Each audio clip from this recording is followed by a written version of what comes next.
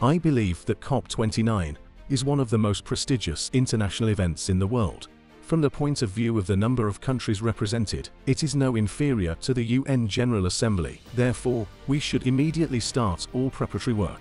We don't have too much time. Less than 11 months, said President Ilham Aliyev as he addressed a meeting regarding the hosting of the 29th Conference of the Parties to the UN Framework Convention on Climate Change COP29 in Azerbaijan next year. I have no doubt that we will perfectly conduct the COP29 International Conference, and that it will be yet another great success for our country and people. At the same time, Azerbaijan will assert itself in this field as an oil and gas country, and everyone in the world will see again that our agenda is related to green energy. The creation of green energy and the transportation of green energy to world markets are currently the priorities of our energy policy. This is a reality, and the whole world will see it again, the head of state noted.